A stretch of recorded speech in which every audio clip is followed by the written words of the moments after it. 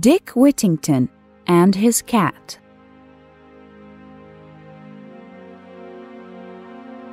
A long time ago, there lived a very poor boy named Dick Whittington. His parents had died, so he had nobody to look after him. He was all alone in the world. Dick lived in a small village in the country. He had to work for a living, but it was often hard to find work a young boy could do. His clothes were like rags, and he often went hungry. Dick was very, very poor.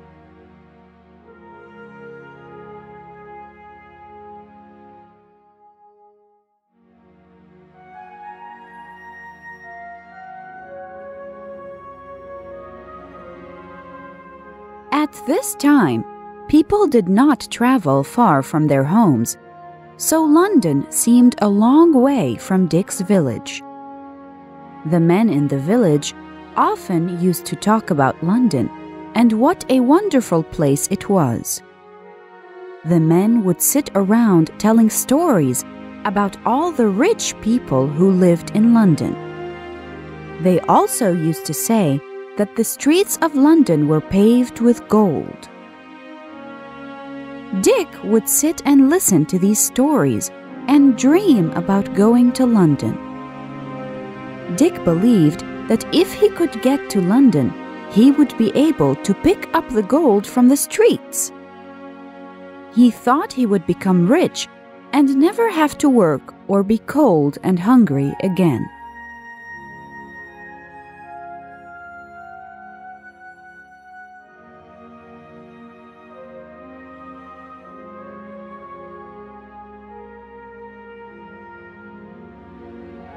Dick decided he had to see London for himself.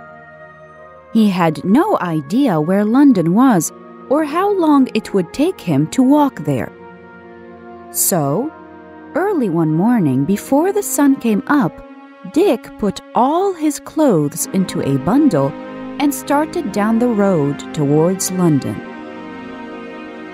Dick walked and walked, but he did not reach London.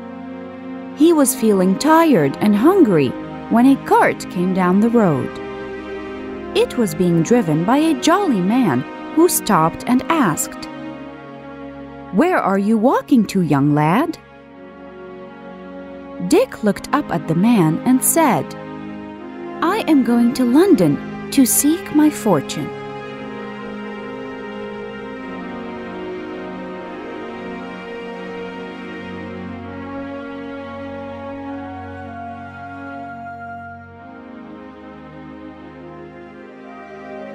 The man smiled at Dick and said, "It's a long walk to London. Jump up here, my lad, and you can ride with me."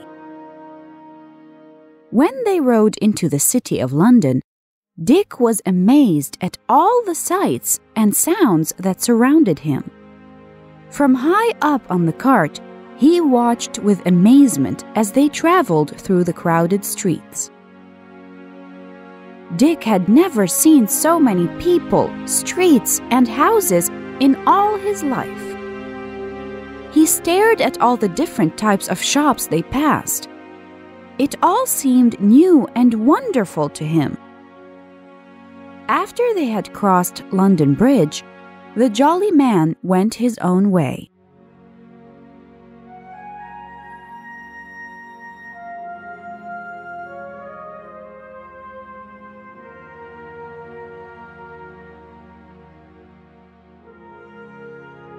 It took Dick some time to get over the surprise of it all.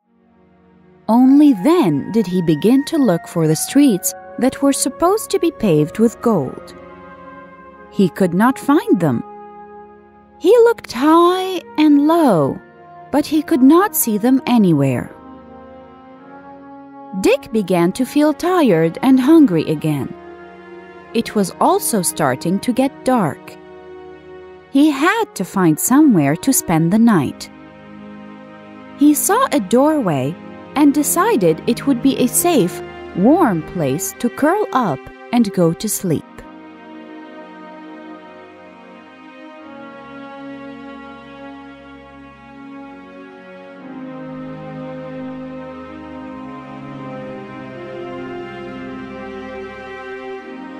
In the morning, Dick woke up to the sounds of the city. He had to find some work if he wanted to eat. He walked up and down the streets, asking everyone if they had any work he could do. No one had any jobs to give him.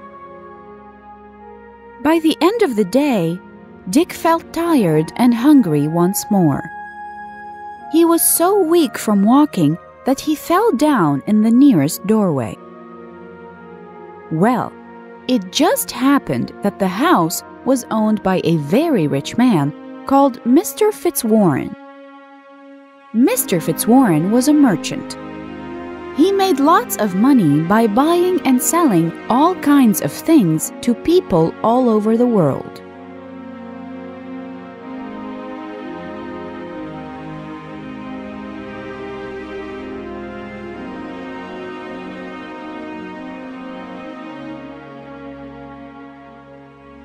In the morning, Mr. Fitzwarren's cook came out and found Dick asleep on the doorstep. "What do you think you are doing?" she screamed at Dick.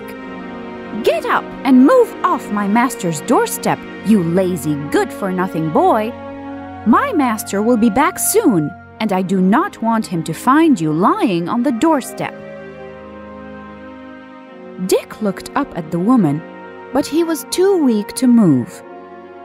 Then Mr. Fitzwarren came around the corner. Poor Dick! He thought he was in trouble. Mr. Fitzwarren, however, was not a bad man. He looked at Dick and felt sorry for him. He listened as Dick told him how he came to be in London.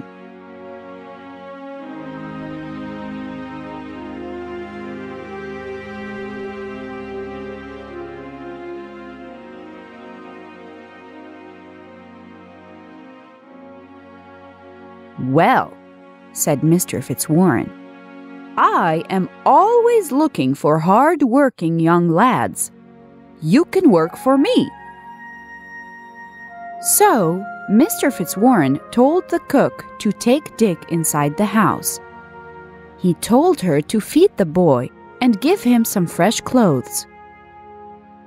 Dick was delighted and excited that at long last he would have plenty to eat and somewhere warm to sleep. He decided that one day he would find a way to repay Mr. Fitzwarren for his kindness.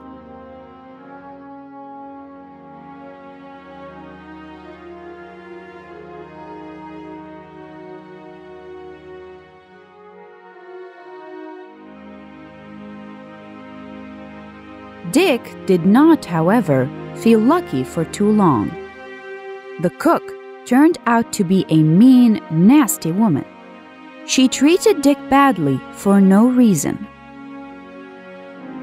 Dick was lucky that Mr. Fitzwarren had a very kind young daughter called Alice. She felt sorry for Dick. When Alice found out what the cook was doing to Dick, she told the cook to leave Dick alone. Alice was very kind to Dick. Even though he still had to work very hard, she helped make the days more pleasant for him.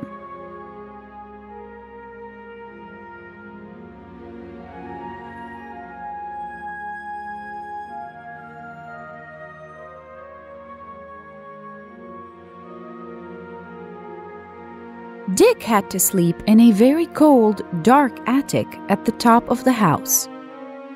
At night, hundreds of mice and rats would come out to play. Dick could not get any sleep.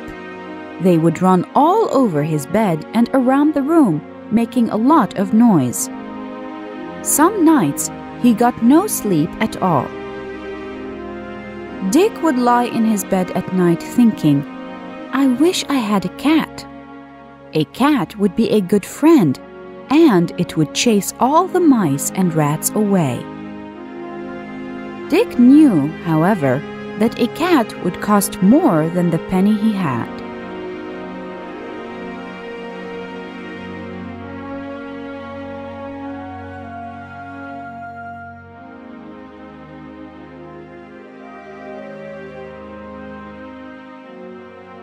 Every day, Dick went to the market to buy food for the cook to prepare.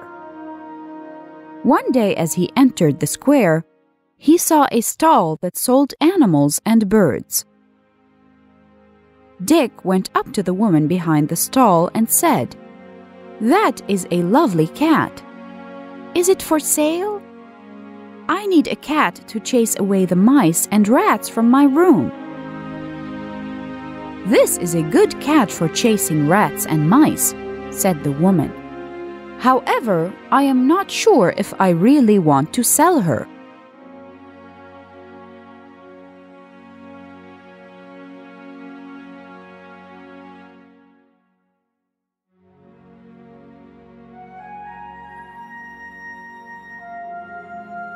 Dick begged and begged until the woman felt so sorry for him that she sold him the cat. He paid all that he had, 1 penny. Dick then left the market feeling very pleased with himself. The cat completely changed Dick's life. He loved the cat. At night, she would chase all the rats and mice away.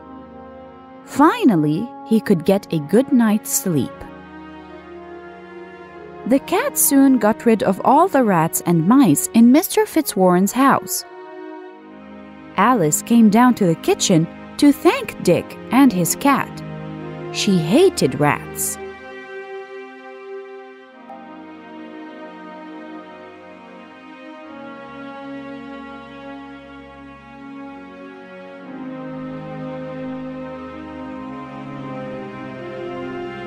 Being a merchant, Mr. Fitzwarren had ships sailing all over the world. He always let the people who worked in his house send things with the captains of his ships to be sold. Everyone then had a chance to make lots of money. A ship was ready to sail for some far-off land, so Mr. Fitzwarren asked all his servants if they had anything they wanted to send with the captain. Dick was the only one in the house who had nothing to sell.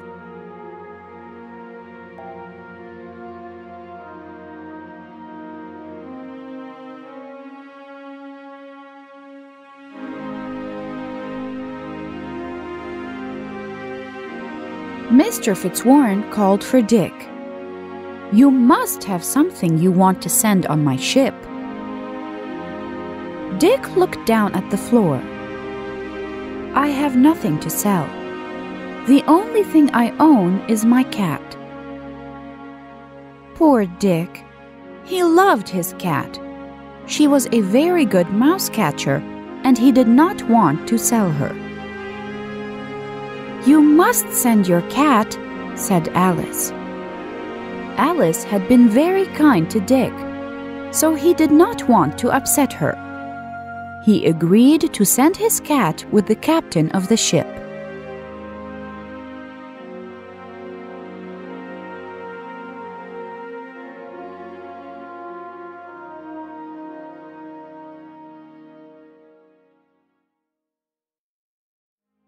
Dick was very sad.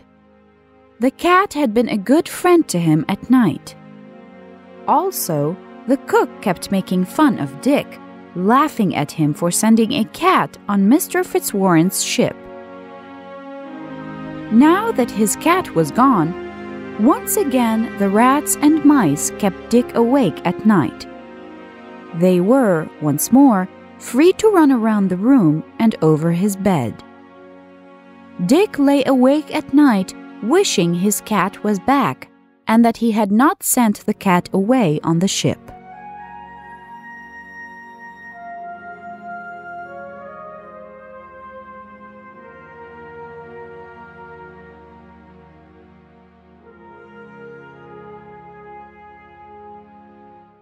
After a sleepless night, Dick decided he could no longer stay in Mr. Fitzwarren's house. He quietly crept out the back door before anyone was out of bed. Dick had not walked very far when he heard bells ringing. They seemed to be singing a tune to Dick. "Turn again, Whittington, Lord Mayor of London. Turn again, Whittington, thrice Mayor of London."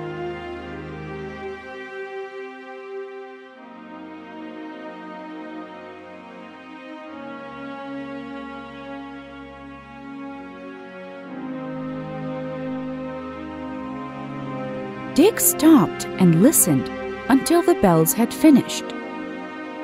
"I must turn again," he said to himself, "and go back if I am to be Lord Mayor of this great city." Dick quickly turned around and crept back into Mr. Fitzwarren's house before anyone knew that he had left.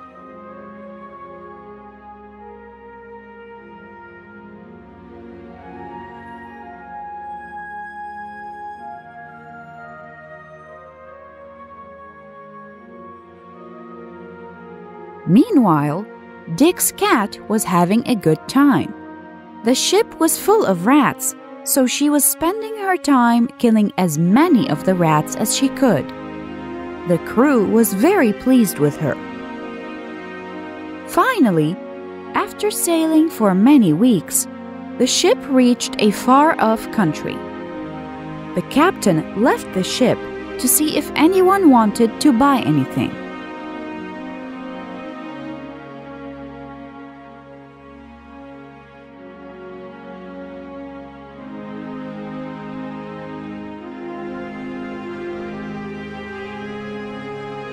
The captain met a sultan who invited him to the palace for dinner. The sultan was a very rich man. The food was brought out on beautiful gold and silver plates. Then it happened. Just as they were about to start eating, huge, fat, black rats burst into the room. There were so many that the servants could not stop them. The servants tried to hit them with sticks, but more rats just kept coming into the room. The rats jumped up onto the tables where the food was. They started to eat it all before anyone could stop them.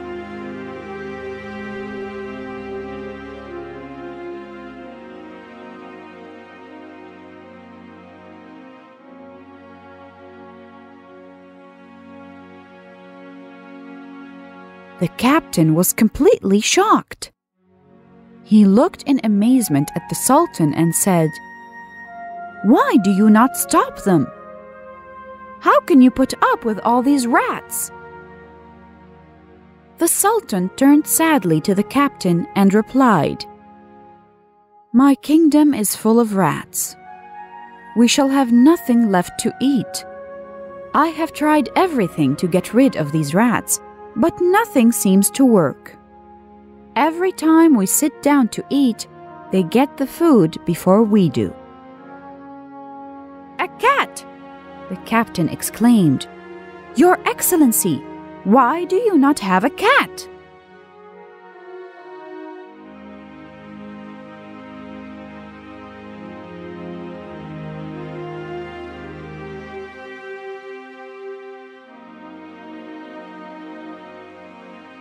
"A cat?"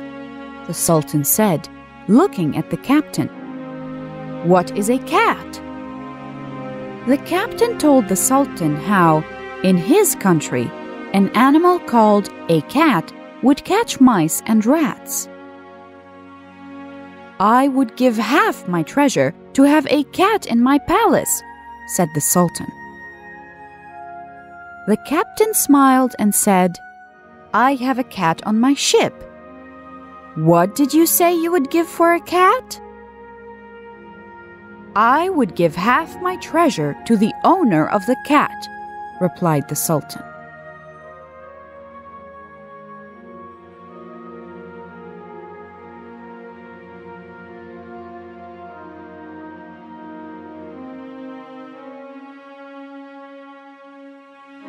The captain rushed back to his ship and found Dick's cat. He then hurried back to the palace with the cat. He got back just as the servants were bringing more food to the table.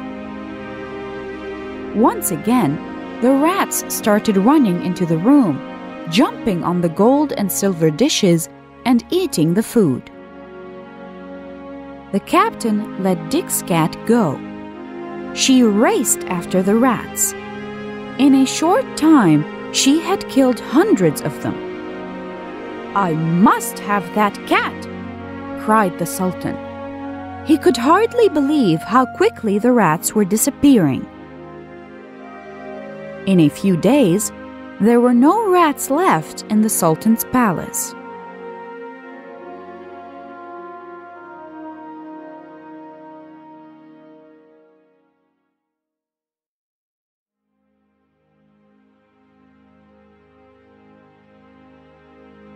The captain agreed to sell Dick's cat to the Sultan.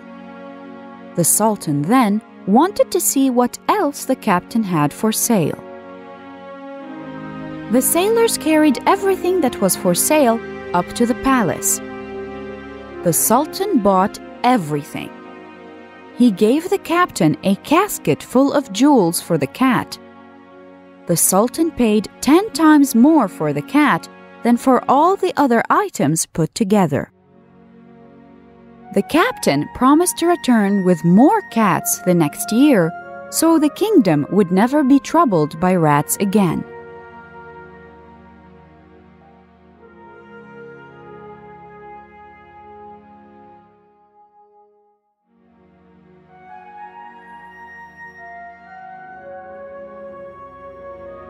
The captain could not wait to tell Mr. Fitzwarren about selling Dick's cat. As soon as the ship docked, he went straight to the house. Mr. Fitzwarren was very pleased that the captain had sold everything on the ship. Mr. Fitzwarren was especially glad the captain had sold Dick's cat for so much. Mr. Fitzwarren quickly sent one of the servants to the kitchen to call Mr. Whittington to come and see him. When the servant asked for Mr. Whittington, Dick thought the man was making fun of him, but he went to see Mr. Fitzwarren just the same. Mr. Fitzwarren looked at Dick and handed him the casket. "You are now a very rich man," he said. "Your cat has made you a great fortune."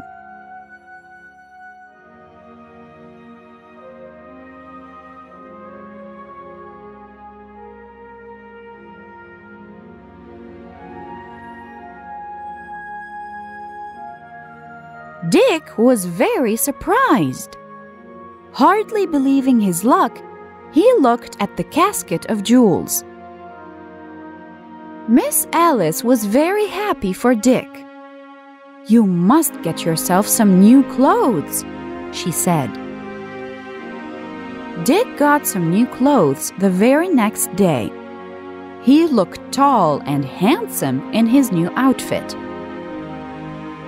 Some years later, Dick asked Mr. Fitzwarren if he could marry Alice. Mr. Fitzwarren gladly said, "Yes."